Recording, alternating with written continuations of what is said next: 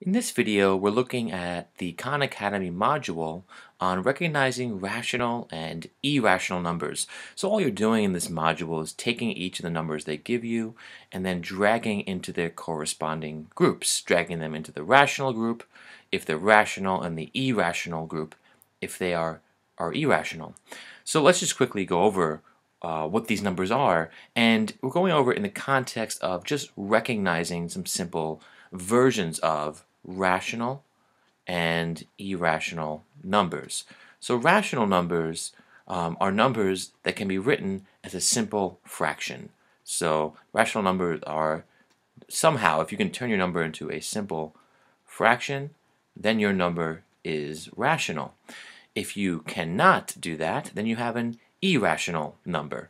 So a simple fraction, what is that? Well, a simple fraction is a fraction, let's say, in the form of a over b, right, where a and b are both integers or positive or negative whole numbers.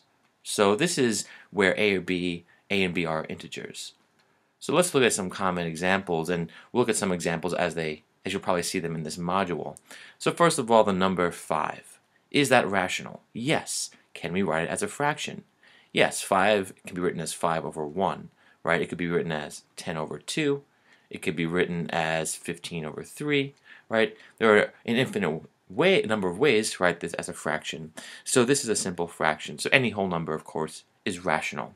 Any counting number like 0, 1, 2, 3, 4, and so forth are all rational. They can all be written as fractions, right? And if you're curious about 0, remember 0 over anything where, except for 0, is a fraction. So 0 over b, where b is any non-zero integer. We can't divide by 0. And putting the number down here as 0 will be dividing by 0. So these are all rational numbers. Whole numbers are rational, positive or negative, right?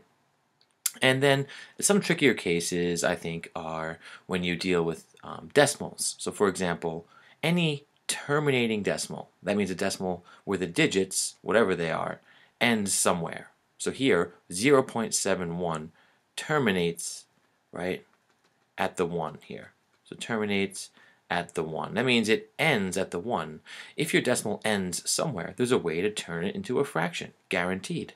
So here are the place values, right? The 7 is in the tenths place, and the 1 is in the hundredths place. So there are many different ways to do this, but by recognizing that the 1, the smallest place value, determines the fraction denominator, right? We can quickly say, oh, this is going to be equal to what? 71, you take the digits you're given, over, in this case, 100. So all I did there was put it over 100 because the smallest place value is the hundredths place, which gives us the denominator of 100. And you know, all terminating decimals work this way. 1, 1, 2, 3.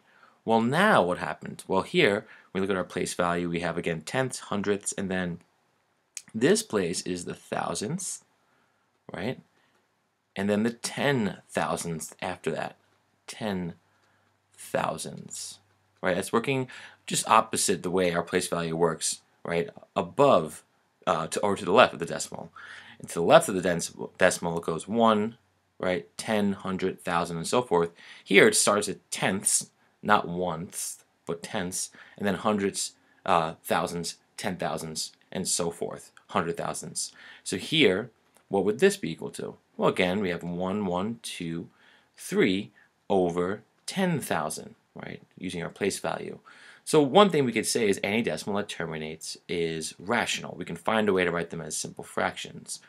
Another category of decimals that you're frequently going to be seeing are repeating decimals. So for example, 0.3 repeating. The 3's go on forever, but this is equal to 1/3, right?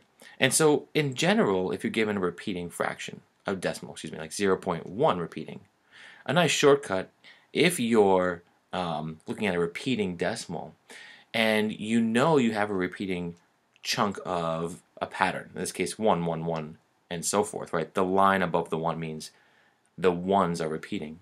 Then you take the repeating chunk, the digit, in this case 1, and put it over 9. The 9, there's one 9 here for the one digit that's repeating. We could have done that with 0.3 repeating. Think about that. Here the 3 is repeating. Put it over 1, 9, and we get 3 over 9, or 1/3. And in many cases, it's just actually this simple. If I have 0.12 repeating, and the 1 and the 2 are repeating, well then we get 12 over 99. Right? Here there are 2 digits repeating, so we put it over 2 9s.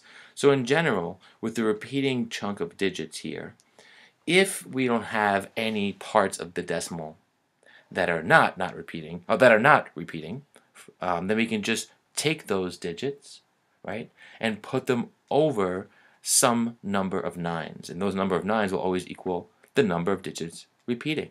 As a last example, if we had 0.7172 repeating, that would just be 7172 over 9999. And if you have a calculator, you can test these, right? Just plug in your numerator, 7172, divided by 9999, and you'll get your repeating decimal there. It might round the last place value, but it is the repeating decimal. So what does this mean? Well, these decimals are non-terminating, but they're repeating. So non-terminating, right, repeating decimals, that's these right here, those are all rational. So the only type of decimal that cannot be simplified into a simple fraction is an irrational decimal, or an irrational number, excuse me. So one last look at a rational before we go to irrational, then we're finished. Okay, so the last example that I'll show you really quickly is the situation where you have, let's say, 0.1, and then you have 2 repeating. So unlike 0.121212, this equals 0.12222, and so forth. A strategy you might use here to find the fraction is to say, okay, well this is kind of like, right, 0.2 repeating, only smaller. 0.2 repeating is 2 ninths, right? And so this is 0.02 repeating. So it's 10 times smaller. So this repeating part right here is 10 times smaller than 2 ninths, so that's 2 90ths. So this decimal, right, when I write it out, first I have just 0.1, or 1/10. So it equals 1/10 plus 2 over 90. And that 2 over 90 represents the 0.02222 repeating, which is just 10 times smaller than 2 ninths, right? 2 over 90 is 10 times smaller than 2 over 9.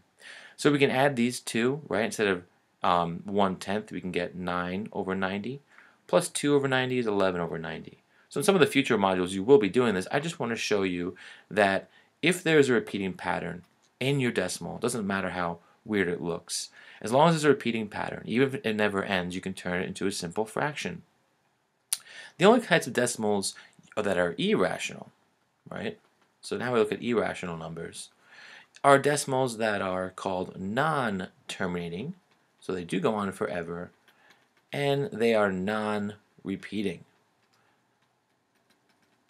So there's no known way to turn these into fractions. So you might see something like this, 0.1123114 ...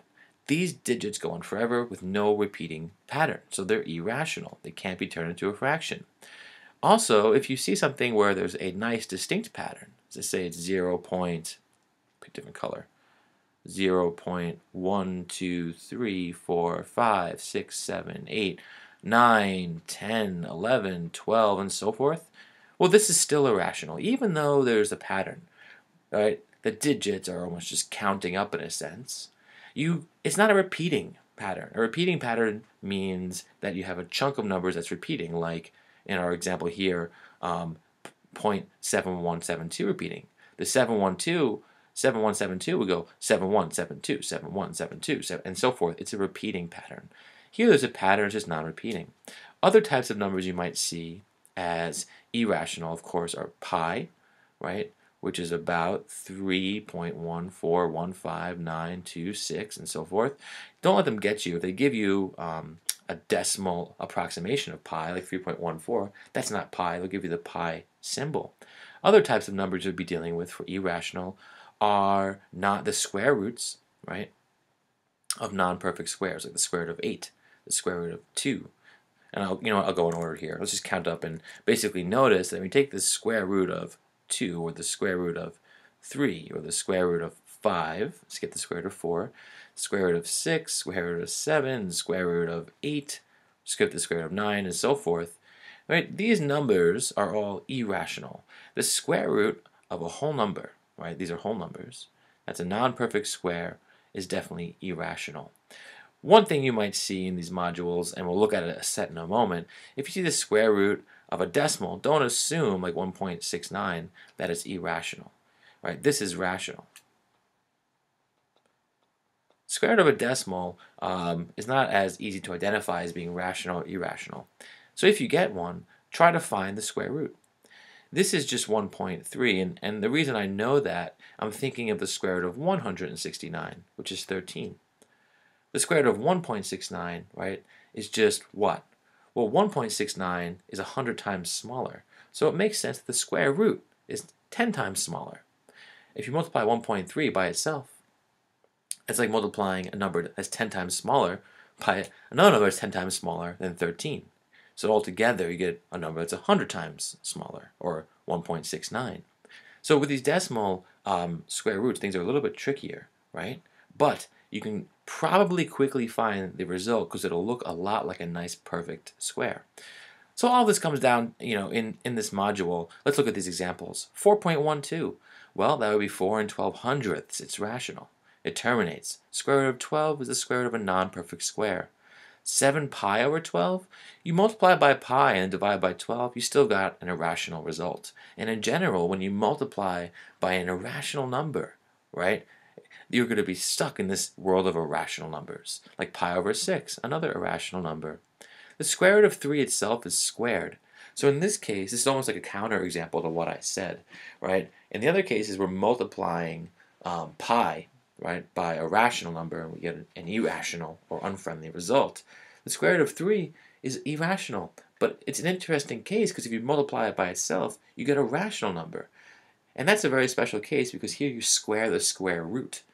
And think about it. If you take the square root of 4, let's just look at a similar example.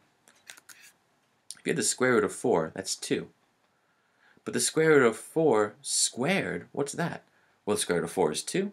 And 2 squared is back to 4. So the square root of any number, a, squared, is just a. And the logic here is squaring and square roots are inverse operations. So even if you're given the square root of an irrational number like 3, if you square it, you just get 3. So that's a nice way to actually kind of get out of the world of irrational numbers, is by squaring the square root. Right? And we got it. Let's try a couple more. 2.2 is rational. Negative 4 and 1/29, not a friendly number, right? But it's a simple fraction. You can just turn the mixed number into a simple fraction. The cubed root of 17. So what number times itself 3 times gets 17? Well, it's irrational. 17 pi, irrational. Square root of 30, irrational. Okay, so here, 0.02 or 0.06, you could just think of that, right? If you think of this proportionally by multiplying both by 100, it's 2 over 6. It's rational. The square root of 9 plus 17 is really the square root of 16, or 4. That's rational. Square root of pi is irrational, and 1.732 is rational, right? 95 over 4, you're looking at a simple fraction, so it's rational. 0.357 repeating, that's a repeating decimal. That would be 357 over 999. The square root of 7 over 3 is irrational. Pi minus 1, irrational. This negative square root of 5, irrational. So in all these cases, right, you're dealing with an irrational number. You can't add or subtract away from an irrational number. And one last one, 45 is rational. 6 and 1/4, 0.125. All these numbers can be turned into simple fractions. 5.5 repeating is rational. And the last two are irrational. All right, so I hope this helped. Thanks a lot.